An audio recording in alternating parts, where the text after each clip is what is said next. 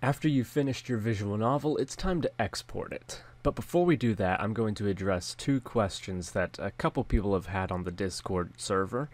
And if you don't know where that is, I'll leave a link to that in the description in case anyone else wants to join in. But one of the questions was how to use the input field to save a main character name. And I was looking through the code a second ago, and it looks like I may have already done this, or gone briefly over it.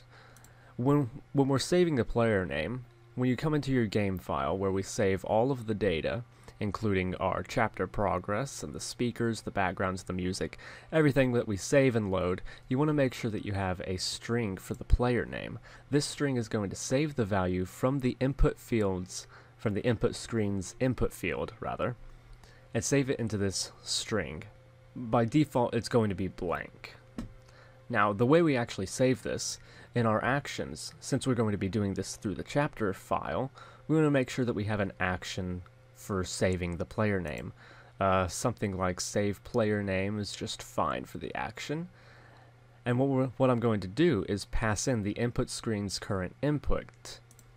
So this command here is something that I made, and let me just come down to that so you'll know what I'm talking about. It is command save player name right here. Alright, yeah, see, that is literally all it is. We're just setting the player name in our game file, this value up here, just setting that to equal whatever string is passed in. And the string that was passed in is the input screen current input. That will always be what is currently in the input. So then if I come down into my chapter file, if I have something simply like this, input, what is your name, it's going to trigger the input screen, and immediately afterwards, if I call that save player name, then it's going to save the value of the input field into that string. So let's take a look at that real quick. There we are, what is your name? I'm going to populate it. Enter, and it's going to immediately save that value. There we go. From this point forward, your name is at what you set. I continue forward, and in here, if we even use it as the name of the speaker, then we can set it as the speaker name as well. Just like that. Avira, my name is Avira. Alright, that takes care of that. Okay, so there you go. That's how you'll be saving your name like that. The next question, and this one was a very popular one that kept coming back over and over again. This was especially when you export your game and you're trying to load files. People have said that once they do that, they're no longer able to find their chapter files once they go to play the game.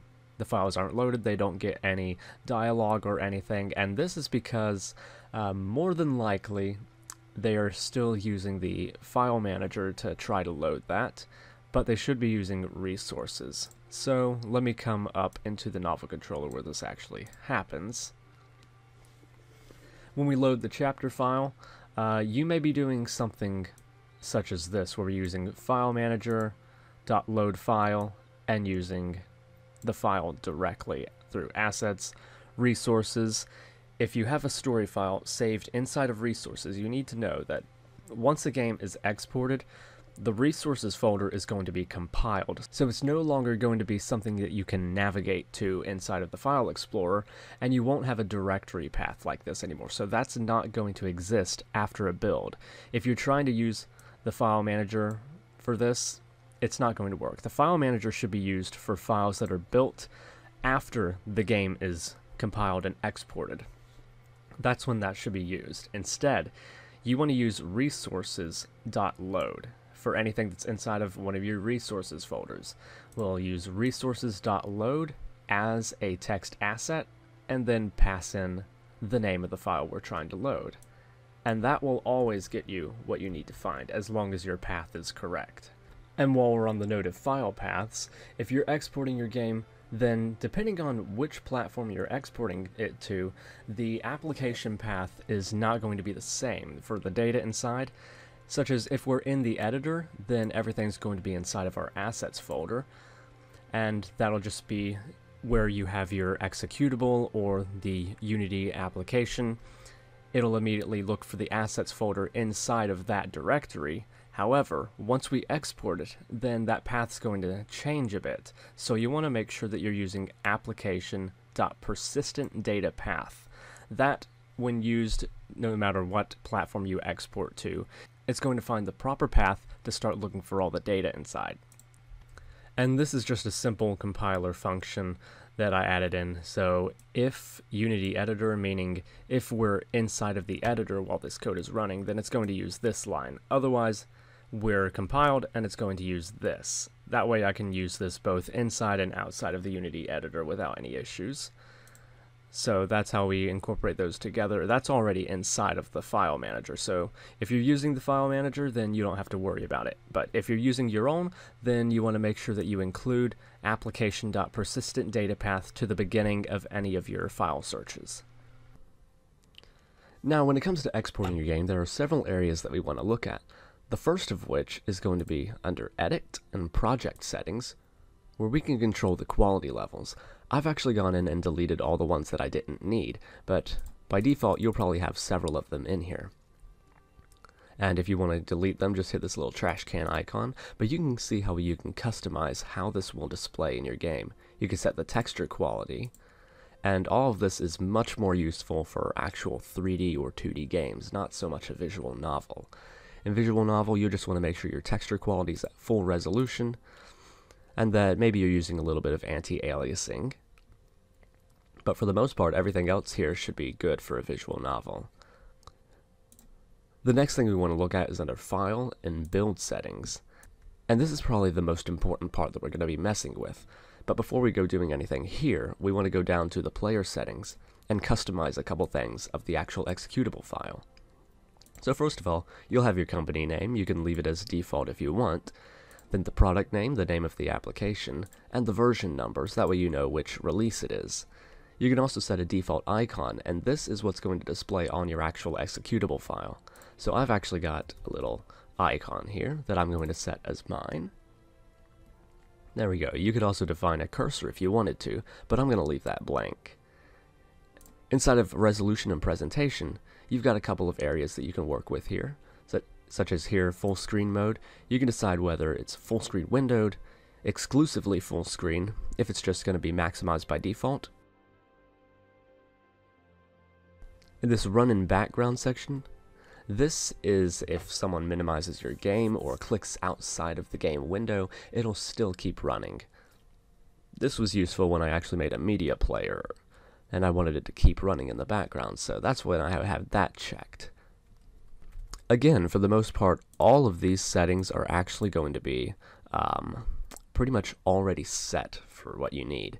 You just want to worry about what's up here in the most cases. Splash image, if you're using Unity Pro, then you're not going to have any kind of splash image by default show up, but if you aren't, then you'll be seeing something like this when you first launch your application.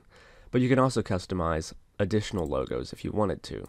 Say, if I wanted to add just some random Veronica head and item there. If we hit preview, you're going to see it's going to show that face and then move on to the next one.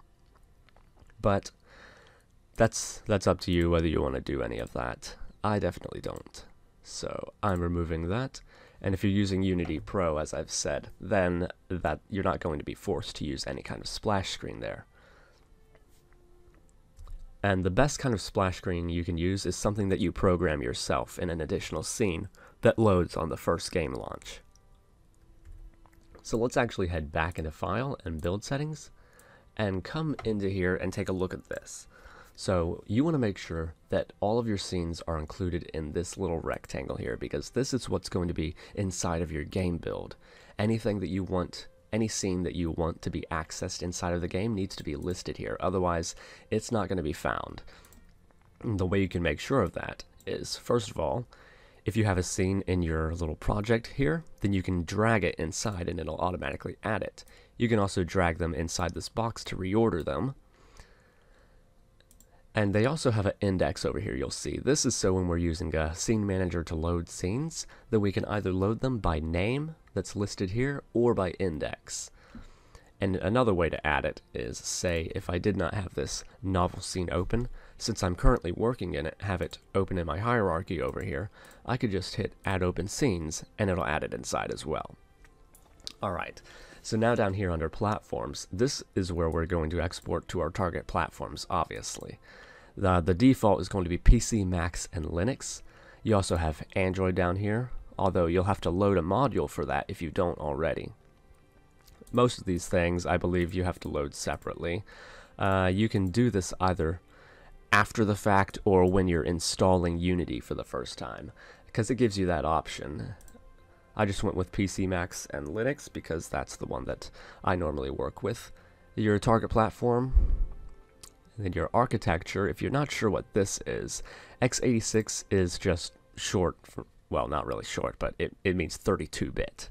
And then 64-bit, so cross-compatible, and most machines now are coming out 64-bit, so that's the best one to go for. For a small game, it really wouldn't matter if we went for 32-bit, but it is going to be compiling if we make that change, so just be aware of that.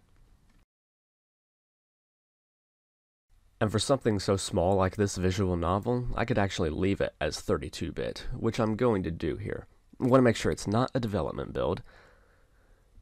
And everything else looks good, so if I go ahead and say build and run, then we're going to come up with a box here to say where we're going to save all of this stuff. So I'm going to say, let's make a visual novel and new folder. Just going to call this underscore builds. And here I'm going to create the folder for it. So this is going to be visual. Well, let's be consistent, right? Let's make a visual novel. Right here, and that's where I'm going to save it. So select folder, and it's going to start compiling everything and building the player.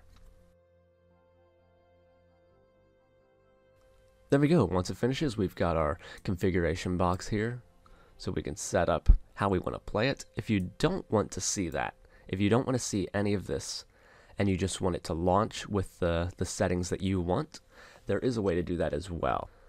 And that is under Resolution and Presentation, Display Resolution Dialog. If you hit Disabled on that, then once you export your game and launch it, it's going to launch immediately. There we go. So now I can come down to my folder where it's located at. And first of all, we'll see our little icon there. And if I go ahead and click it, it's going to launch it. Well, that's the wrong one. Let's go with the one that I just did for the no configuration menu. And when I launch this, it's going to immediately launch it. There we go. So now we have our game in an exe format. If I do new game, it's still got my default one there. Alright, well that's fine. This is just a demonstration. So with all of that taken care of, that presents us with a folder and all of the contents for our game. And that would mean that you would have to compress this into a zip file, upload where you wanted, people download it, unzip it, but maybe you want it to be an actual installer file. So that way you have one application someone will download, they double click it, and it installs your visual novel on their system. In that case, there is a way to do that, and I want to give a shout out to Brackies for this one because he's the one who revealed to me how to make this happen. So there's a tool to take all those folders and the executable and turn them into an install file, and it's called Eno Setup. Now, if you're not sure where that is, it's inside. You can find it in your web browser at this link, which I'll leave in the description. Right now the version is 6.0.5, and you can download it right there. Once you run it and install it and launch it, you'll have a screen that looks like this. So once we launch Eno Setup, we'll be greeted with a screen that looks like this. We'll have a welcome menu and the option to create a new script using the script wizard, which is what we want to do to make the process easy. We'll go ahead and say no to that. Next. And here's where we define the features of our application. So the name is going to be, I'm going to put mine as my visual novel demo. The application version, same as what I put in Unity, so I'm going to leave that as 1.0. The company, myself. And I don't have my web page up yet. I do have my YouTube, but I don't have the link on me, so I'll leave that blank. Next, I'm just going to leave the destination folder in the program files folder, though you can change this and make it custom if you'd like. You can also allow the user to change the application folder. I'll say next, and this is what's really important here. This is where we're going to define where the main executable is. So we want to browse to the exe file that we compiled earlier. Mine is going to be in here, inside of series. Let's make a VN, backup, and builds, the no config version, and I'm going to choose the executable file right here. So there we go. Now, we'll want to add the data folders as well, and also the Unity player. But to make it easy and to make it work, because if we try to import all of them at once we compile it, the contents are just going to be spilled out inside of the folder with our executable, and then it's not going to be able to find anything. So we want to have them maintain this same directory format. So in order to do that, let's go into our Explorer here and just right click, new folder, and just make a data folder. So I'm going to take this, all of that, along with the crash handler and the player, and just move it into the data folder. There we go. And now let's go back into Eno setup, add a folder to, there we are, game development, Unity, make a VN right back to where we were, the builds, the no config, and let's add the data folder. This says if we want to include the subfolders, the files. Yes, we do want to include that, so we'll say yes there. And that's what we need to make this game run. Alright, so we'll go ahead and say next. We can say create a shortcut to the main executable in the common startup menu, which is typical for any install. You can uncheck that and then define some preferences here, but I'll leave mine checked. Creating a desktop shortcut, that is also pretty typical for an install, so I'll leave that as is. Now, these little files here, this is just some text information that's going to be shown in the installer itself while the user is installing your game. So this will be shown beforehand, and this will be shown after. So I actually have a little TST text file that I'll have here that just simply says, thank you for installing. So I'll leave that there, say next, and install mode, administrative install. Language is English, and this, my setup, is default, but this is actually the name of your installer. So I'm going to call mine Stellar Studio Visual Novel Demo. And you can set the icon of the installer, but you'll need an icon file. It's not like a PNG or a JPEG, it's an actual icon file. So you'll probably want a converter for that as well. So set a password in case you want it to be password protected. I'm just going to put mine as VN for a demonstration and say next. Now this isn't really important. This it says up here, the define compiler simplifies the script to make it easier for you to make changes to it later on. I personally won't be making any changes to mine, so I could uncheck that if I wanted, but it doesn't really matter. So I'm going to say next, and once we hit finish, the script will be here. We'll go ahead and compile it, and then we're going to create the installer. So I'm going to say no because I have no need to save this script. And then we have our progress down here. It's estimating 1 minute to complete, so let's wait for that to complete.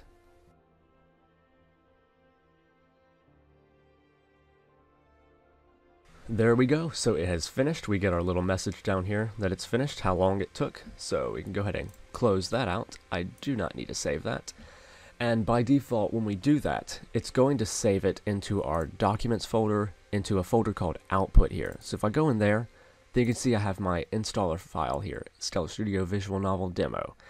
Now, I should also make mention that this is for PC and like any kind of computer that you're going to be installing it on. If you're doing it for Android, then you just export with the Android settings and then import into your Android device. I don't have one to demonstrate on, but the process is fairly similar, only you're not creating this install file. This is just for computer, Mac, and Linux. Alright, so if I go ahead, you can now take this, upload it to wherever you want, have the people download this, and once they run this, they'll be installing your application like any other application on their machine. So let's go ahead and double click this, and it wants my password, since this is an administrative install. The password for the visual novel that I set earlier, VN, next, and that location is fine. I will create a desktop shortcut, and all of that looks good, so I'm going to say install. There we go. So now it has installed, and it's showing my little file that I made. Thank you for installing the novel. So I can say next, and we're through. So we finish it, and then on my desktop I now have this icon. So if I just right click and where is it? Open file location. You can see this is all of the stuff that we imported. We've got our crash handler, we've also got an uninstall application, and we have our data that it's going to need. So all of that is good. If we just click this, then it launches our game. And yes, of course, Norton says it can't find a good signature because I made it. Alright, now go back into that. There we go. So everything is running good. I'm gonna say new game, and yes, I never changed it to use the actual visual novel file. It's still using my test, but we can see that it works. So that's about all there is to talk about exporting your game to an application. You should know that if you want to export to something like Xbox, PS4, or some type of Nintendo platform such as the Switch, you'll need to install the module for it, and also I know definitely for Nintendo you have to have a developer license for it. So you'll have to go to their webpage, register for a license, and then once you have something to, I believe you have to have something to present to them, and then they'll decide whether they're going to allow you to purchase a developer package, which will let you create your game for that system. That's a whole nother process, something that I'm not going to bother going into in this video, but just be aware that that is something that you will need to be prepared for if you want to export to those platforms. But it is very possible. And that looks like that's all for right now. So, as always, if you have any questions, please post them down in the comments below. You can also join my Discord, because I hardly see the YouTube notifications. I don't always receive those, but I do check Discord quite frequently. So, I hope you guys enjoyed the video, and I'll see you guys next time.